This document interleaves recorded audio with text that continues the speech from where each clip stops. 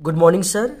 Myself Adarsh Kumar Gupta and my registration number is 21MCMC21. Here in this video I am going to talk about the Wumpus world problem. First of all, we will understand the Wumpus world problems, rules, description and everything. There will be a 4x4 grid of rooms as we are seeing here. There are 4 columns and 4 rows. That means there is 16 squares or 16 rooms. There will be an agent. Here we are saying there is an agent whose goal is to find the gold.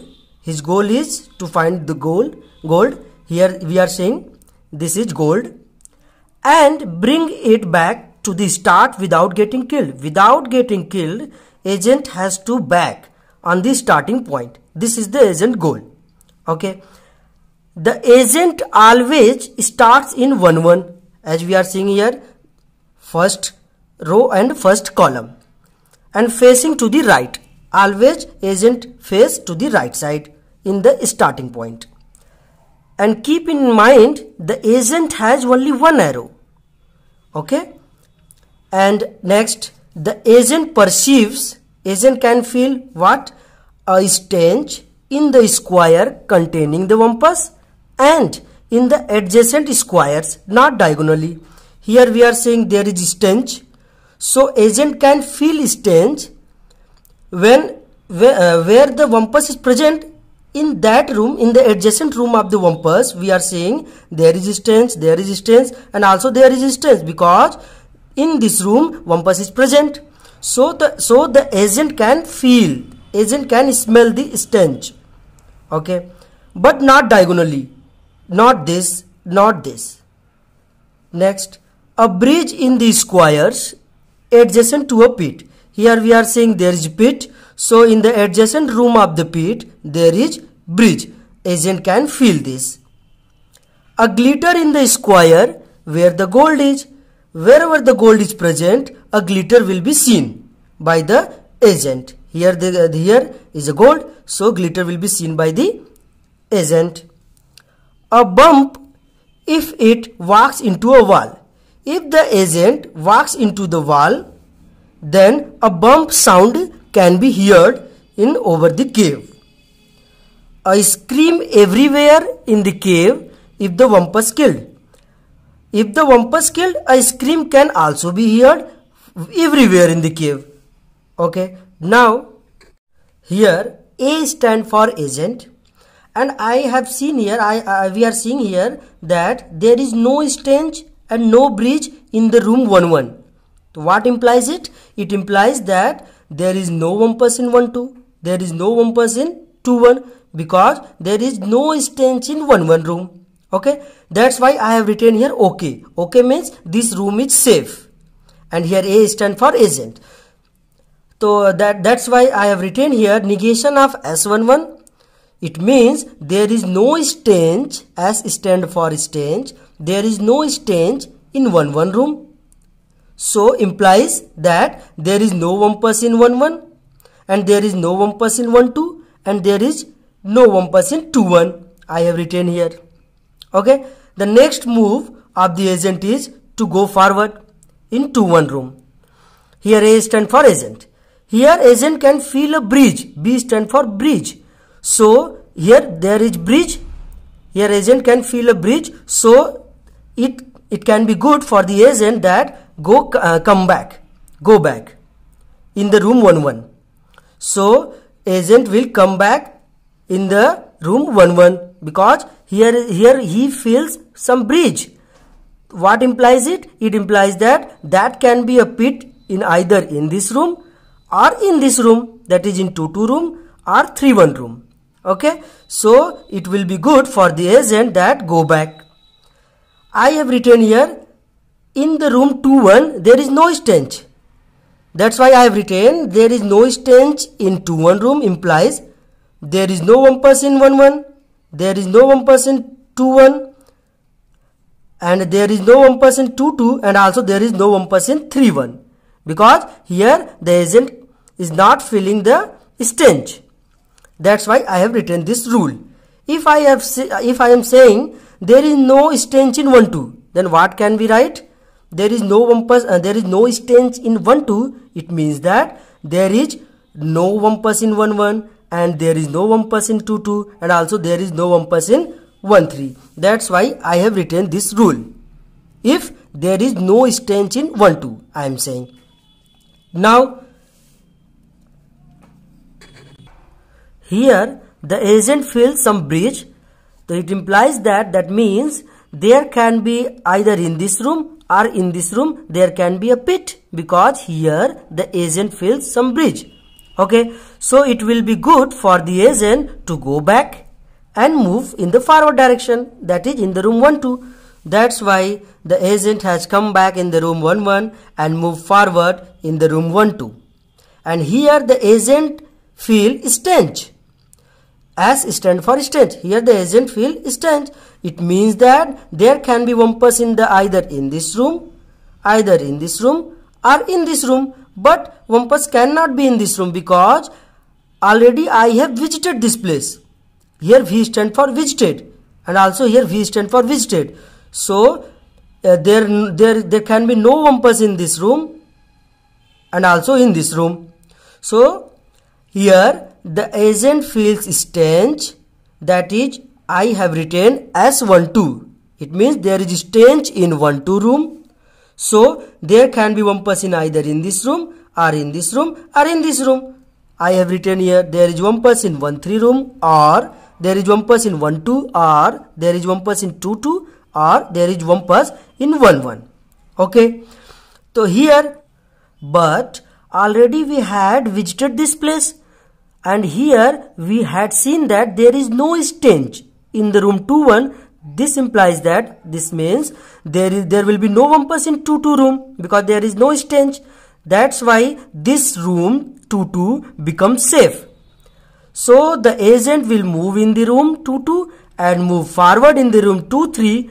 When the agent enters in the room 2 3, he feels some stench, breach, and he sees gold. There is stench in 2 3.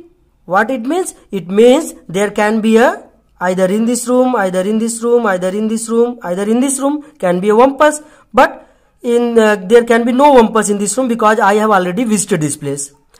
Here in this room, agent also feels some breach. It implies that there can be a pit either in this room or in this room. But already the agent had seen the gold, so the agent grabbed the gold and back to our starting point without getting killed by the Wumpus. Now we are applying the modus ponens with the negation of S11 and R1. Here our R1 is this and negation of S11. It means there is no stench in 1 1 room. So we are applying the modus ponens with the R1 and negation of S11. So let us consider this is P statement, this is Q statement, and this is also P statement. According to modus ponens, if P is true and P implies Q is true, then Q has to be true. That's why we are getting here this. And applying and elimination, this and elimination to this, we get 3 sentences, this, we have written here. And again what are we doing? Applying modus ponens to the negation of S21 and R2.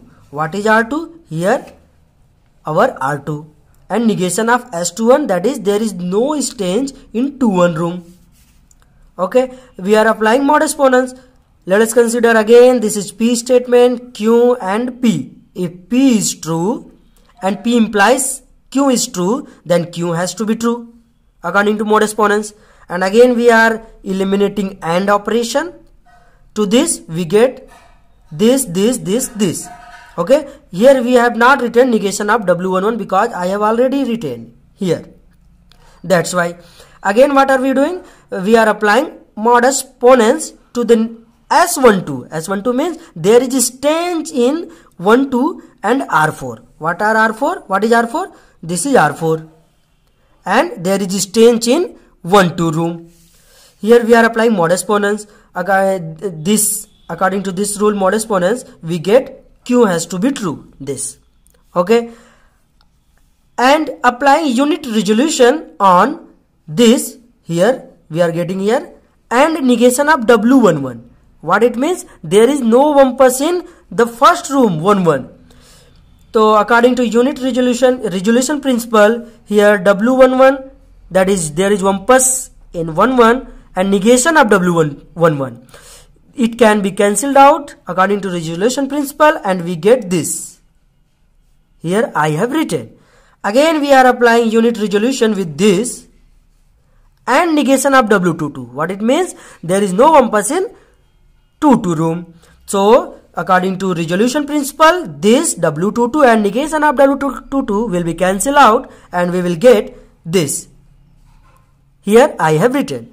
Again we are applying unit resolution with this and negation of W12. That is, there is no Wumpus in 12. So according to resolution principle, W12 and negation of W12 will be cancelled out, and we will get W13. That means there is Wumpus in 13 room. Already in the starting we have seen there is Wumpus in the room 13. So we have proved. Thank you. Hello sir, I am Abhishek Sharma and my registration number is 21MC07. Now I will play the Wumpus World game and explain the logical reasoning behind each step. So let's start. First of all, we have this 4x4 grid which have total 16 caves connected with each other.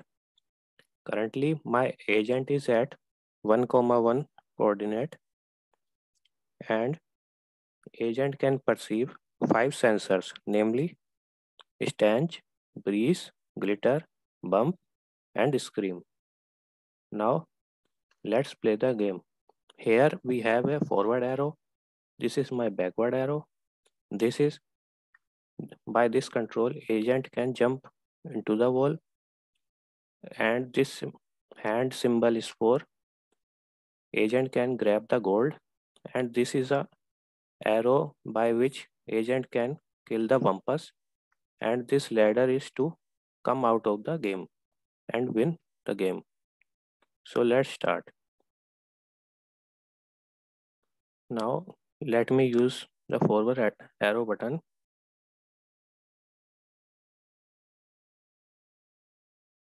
and jump into the wall. Currently at this position 2,1, I cannot perceive any breeze, glitter or stench. So I can walk either this way or this way, but not diagonally. I can go to 3,1 or 2,2. So let's go to 3,1. Let me use this symbol.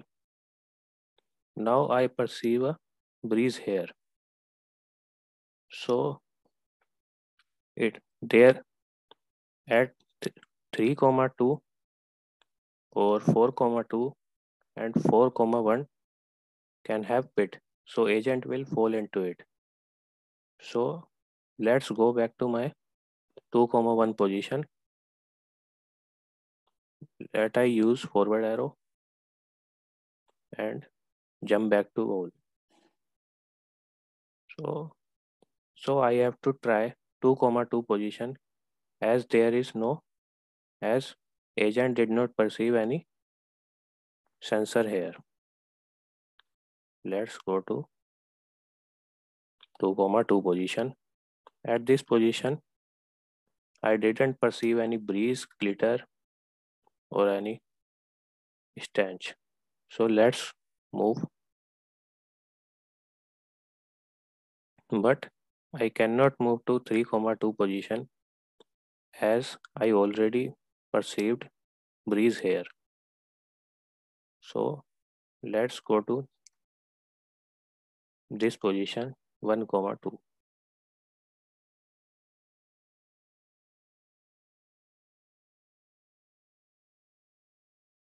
As you can see, I cannot perceive any glitter, breeze or stench here. So I can move to 1,3 position easily.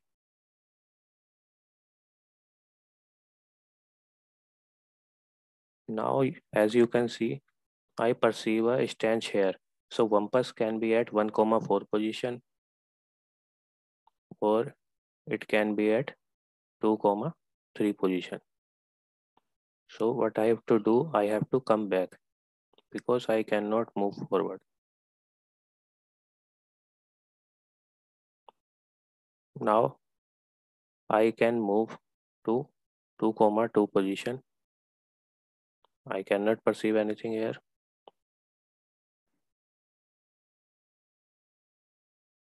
Let's move to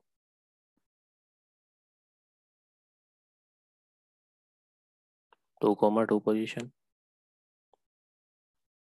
As you can see, breeze is also present here. So at 4,2 position, pit can be here. So I have to be alert, and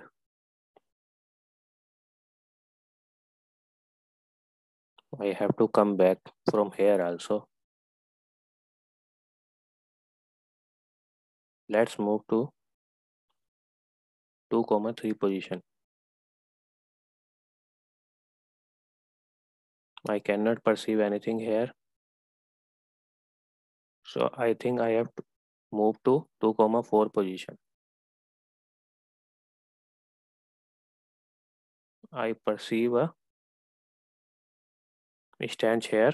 So Wumpus can be here, here or here, here or here. Wumpus can be here. So I think I have to come back here. So now I have to move to 3,3 position, which is looking safe.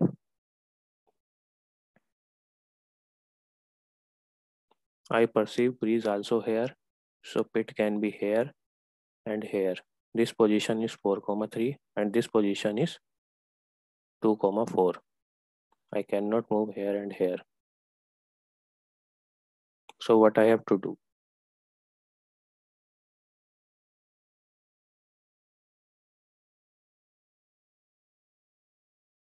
I have to use an arrow, I think. By moving to 2,3 position, let's use an arrow. No, Wumpus is not here. I think I have to move to 2,4 position, as no Wumpus is there.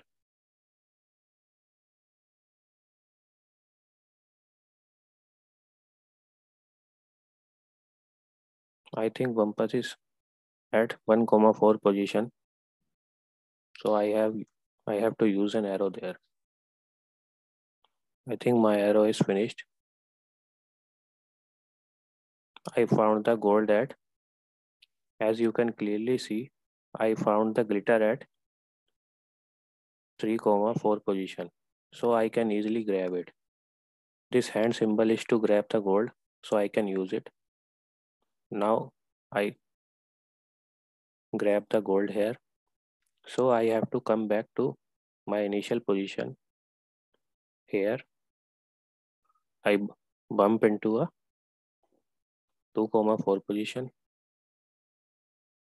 Now I have to come back at 1,3, 1,2 and 1 and 2,1. Now I have to come back to 1,1 initial position and use the ladder symbol to win the game. So as you can see, I won. I score 911 points and I won the game. That's all about Wumpus World problem and the logical reasoning behind each step. Thank you. That's all about the lecture.